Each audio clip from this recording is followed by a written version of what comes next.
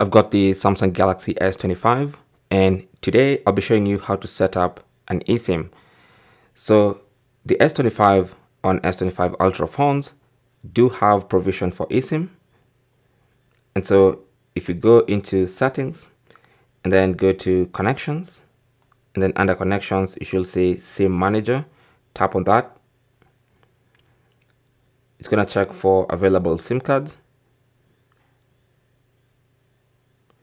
And then now you can see these are the slots for the 2 physical SIM cards, because this particular unit also allows you to put 2 physical nano SIM cards. And also you can add an eSIM, right? So to add an eSIM, just tap on add eSIM. Now the way you add your eSIM mainly depends on how your service provider gives you your eSIM. Now some service providers will give you, most of them will give you a QR code either sent to your email, or you're gonna get a physical card with that QR code. For instance, my provider gives me this little card and there's a QR code underneath this little piece of paper. As you can see, I'm obviously hiding it for obvious reasons. So what I need to do is tap on scan QR code, and then that will open up the QR code scanner. And then now let's go ahead and scan this QR code, which I'll do obviously with the camera off. So once I scan the QR code, it's going to detect that it's an eSIM from my service provider, as you can see. Now, just before we continue, I'm going to mention something I almost forgot.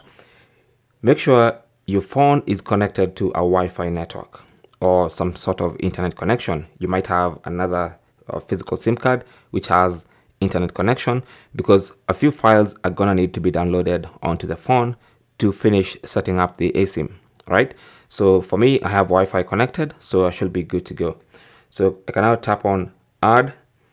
Now it's going to download the files necessary to set up my eSIM. So all I have to do now is just wait. You can see the progress.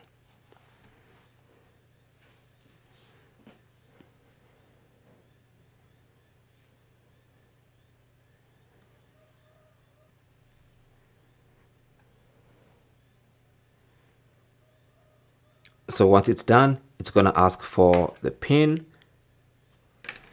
My service provider sent me a PIN. And as soon as I enter it, I can just tap on OK, and my SIM card is now unlocked. Just like that. So you can see now my SIM card is unlocked, ready to use. And you can even see the network bars at the top here, showing that I have network and I'm ready to go. Now that's going to be registered as my eSIM 1. Okay. Now if you want to, you can add another eSIM. In fact, I have another eSIM I'm just going to add straight away.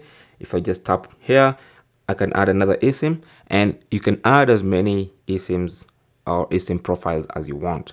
But since this is a dual SIM Galaxy S25, you can only have a maximum of 2 SIM cards active at the same time, either 2 physical SIM cards, or 1 physical and 1 eSIM, or 2 eSIMs. Okay, so it's only 2 SIM cards that can be active at the same time. So if I want to just scan another QR code, I can even search for eSIMs from nearby phones, depending on whether your service provider gives you that option. Okay, so that is basically how to add or set up an eSIM on your Samsung Galaxy S25. Thanks for watching. Don't forget to like and subscribe. If you have any comments or questions, feel free to leave them down in the comment section, and we will get back to you there or in the next one. Good luck.